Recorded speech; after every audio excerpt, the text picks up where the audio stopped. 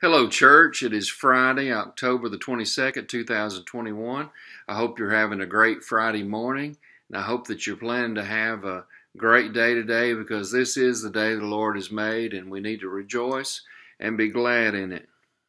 Church, I want to remind you that tomorrow from 3 to 7 o'clock, October 23rd at the church, we're going to have our fall festival. We're going to have trunk or treat, we're going to have candy, we're going to have games, we're going to have a classic car show.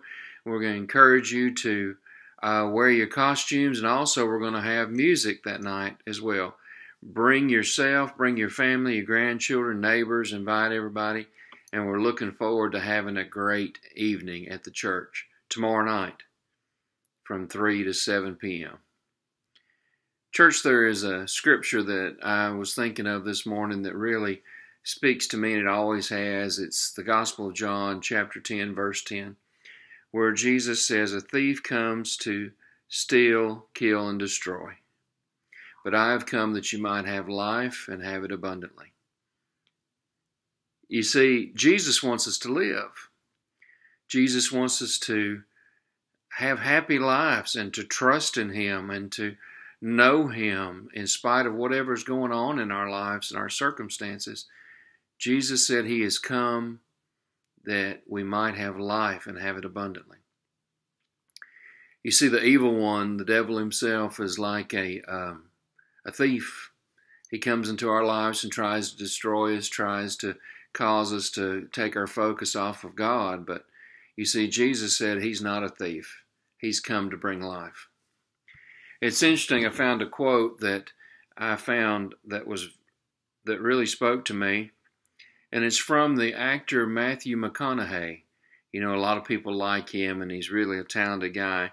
And he said these words: "The devil wouldn't be attacking you so hard if there wasn't something valuable in you.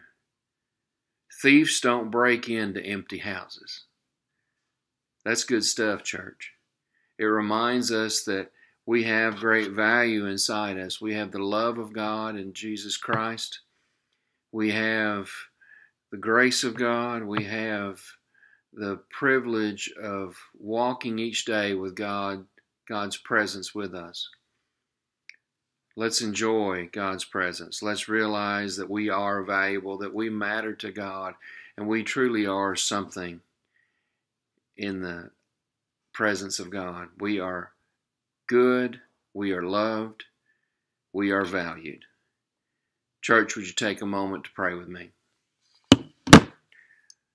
Holy God, remind us that we are special. Remind us that you have come to give us life and give it to us abundantly.